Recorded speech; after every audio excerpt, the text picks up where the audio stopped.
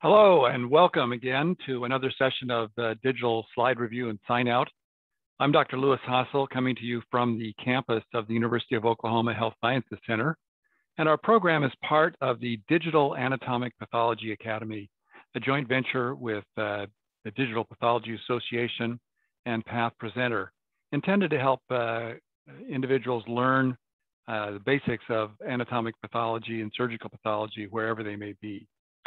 Our patient today comes from the realm of GI pathology. It's a 55-year-old man with a somewhat complicated medical history.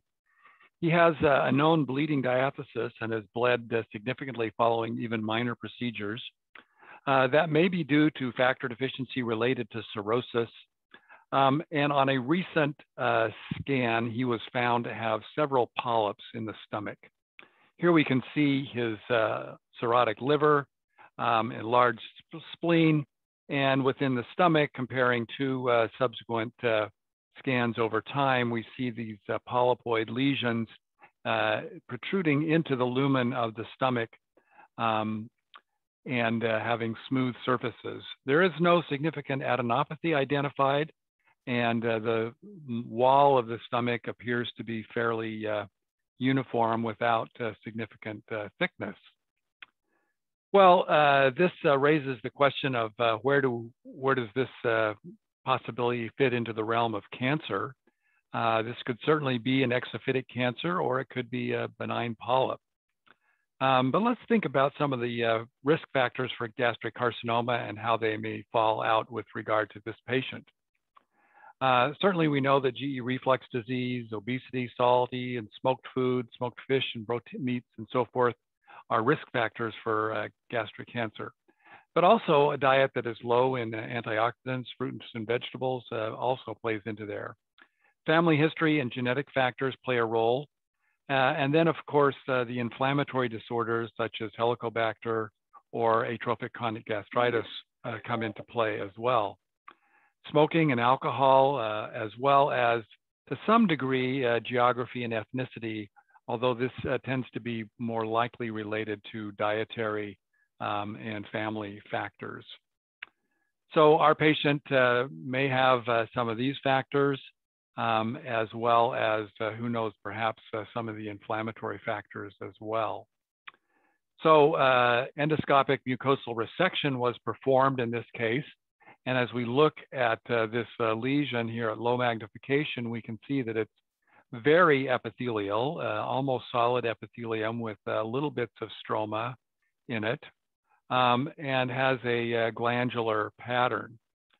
Coming in onto higher magnification, we can see that there's very little stroma in between here. And looking at this surface epithelium here, we see that most of the nuclei are very basal with some associated mucin, maybe not quite entirely typical of foveolar type of epithelium, but certainly looks like we have some degree of dysplasia here as well, as we have areas where the nuclei become somewhat stratified. Now, of note, and if you're a very astute observer, you'll say, these are not goblet cells of intestinal metaplasia. Cells like this, they look a little bit funny. And here's another little funny mucin droplet as well. So keep those in mind as we look a little further. Here's some more of these types of cells here. Because as we come into the stroma here, we begin to see that in the stroma, there's a few funny looking cells as well. And in fact, here it's the cat's out of the bag. This is clearly a signet ring cell or diffuse type of adenocarcinoma. So we're looking at a gastric polyp, an adenoma, with apparent evidence of infiltrating diffuse type adenocarcinoma. And then we have superimposed here this very interesting scenario with these intraepithelial cells, varying types that look as though they could be a precursor lesion. So we'll look around a little bit more and take a look at some of the other cuts on this slide. because I think we should get a good look at this as well in several areas. So here's another area where we have the stroma lamina propria infiltrated by the diffuse type of adenocarcinoma, coming into focus here now. And this jumps out at us. Again, though, as we look around here and say this gland right here, cells like this, these are not the typical goblet cells. These look a little different here. And so I think we have, in addition to this infiltrating component, we have an intramucosal or intraepithelial component that has areas of in situ neoplasia evident in these scattered, almost pagetoid-like cells that are resembling the infiltrating carcinoma that we have over here. So this raises the question about precursor lesions.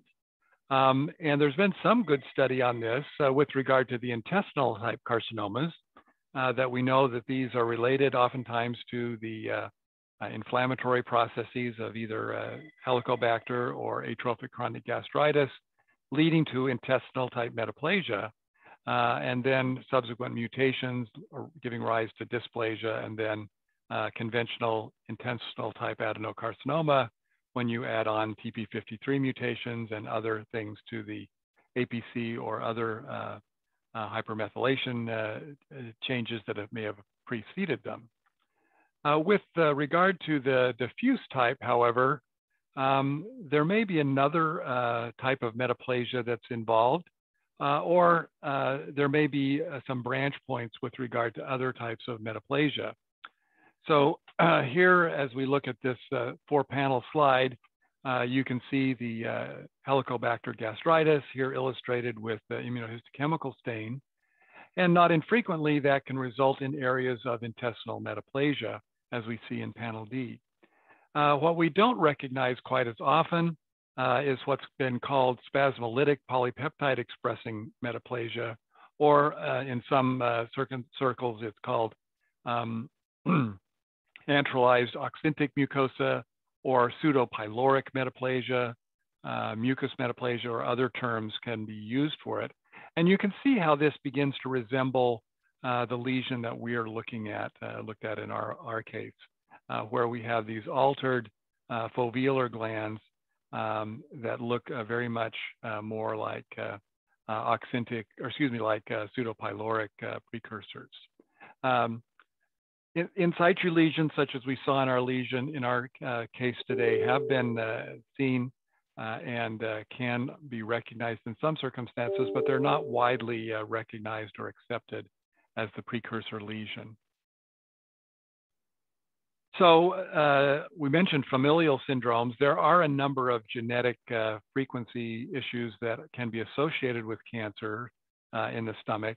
And particularly with diffuse cancer, the CDH1 mutations are widely recognized as predisposing to diffuse gastric cancer, as well as lobular breast cancer. We know that Lynch syndrome with mismatch repair gene mutations can be involved with precursors of gastric carcinoma, as well as the APC gene in familial adenomatous polyposis. There also is the so-called gastric adenoma and proximal polyposis, which is a more specific syndrome that involves just a portion of the APC gene. And then finally, Lee-Fraumeni syndrome with TP53 abnormalities and Peutz-Jeghers syndrome with SDK11 gene being involved have been associated with gastric cancers. Really, the only one with a strong association with diffuse type is this CDH1 gene mutation. However, I think it can also be seen in these other lesions. So our final sign-out diagnosis today is diffuse signet ring type adenocarcinoma arising in a gastric adenoma with associated in situ type carcinoma. We hope that you've enjoyed that and learned some interesting points to consider in your practice. Please leave some comments as to times when you've seen precursor lesions or other subtle changes that may lead to gastric carcinoma. and how you manage those in your particular circumstances. I know, depending on ethnicity, screening for gastric cancer can be quite different than is practiced here at the University of Oklahoma. So until next time, we look forward to seeing you again. Stay safe, and thanks for joining us.